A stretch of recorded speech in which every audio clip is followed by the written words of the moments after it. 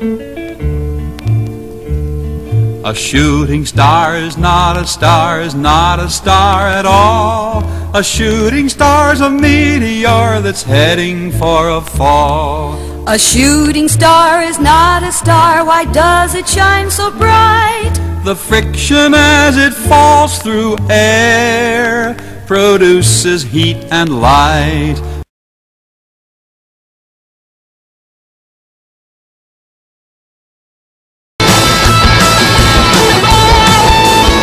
Hi everybody, I'm Ruben Garcia from MrMeteorite.net. So you want to be a meteorite hunter, do you?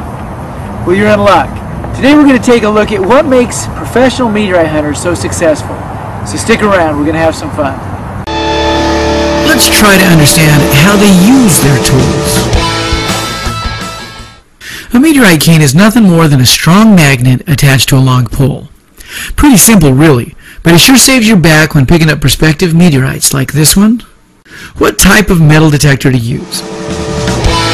I like to use either a Fisher Goldbug 2, like the one in this photo, or any White's Goldmaster machine. Just be sure your machine is set to manual ground balance and not to auto. That is, if it gives you the option. This is because an automatic ground balance machine will automatically balance out low iron targets, meaning small meteorites. Learning what a meteorite sounds like. Here are our 3 stones that we picked up with our meteorite cane. Let's swing over each one and see what they sound like. Wow, nice zip zip sound over the known meteorite. Listen how the hot rock or hematite sounds different. Nice, the slag sounds good too. So what have we learned so far?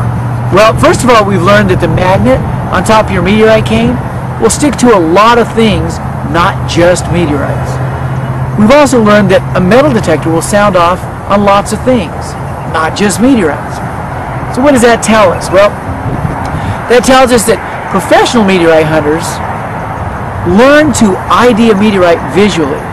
And what that means is they do their homework. They know what a meteorite looks like in the field. Now, how do professional meteorite hunters get that knowledge? Simple. Same way you can do it. We went to the library and we checked out books. Oh, Richard Norton's Rock from Space? That's a great book. We looked online. How about pictures, videos, TV shows? We do our research. We know what a meteorite looks like. You can do it too. Once you have a good idea of what a meteorite looks like, you can go out into the field. And then you won't be spooked by everything that sticks to your magnet or everything that sounds off on your detector. You can look at it, you can ID it, and leave it, or take it home. The friction as it falls through air produces heat and light. A shooting star or meteor, whichever name you like. The minute it comes down to earth, it's called a meteorite. A shooting star is not a star, is not a star at all. A shooting star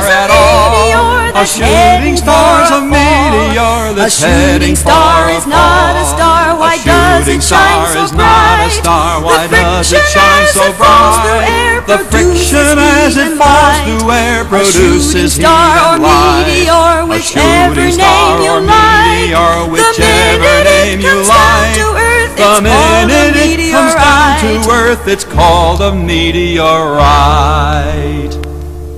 What is the difference between a meteoroid, a meteor, and a meteorite? A meteoroid is a rock that has drifted in space since the formation of the solar system. This ancient rock has an unusual orbit which is changed each time the rock gets close to the gravity of a planet or of the sun.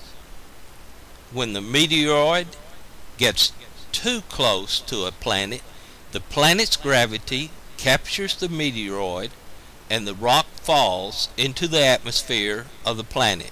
When the meteoroid starts to burn, it is a meteor. You can see that this meteor or shooting star is burning as it falls through our atmosphere. A meteorite is a meteor that has reached the earth without being completely consumed or burned.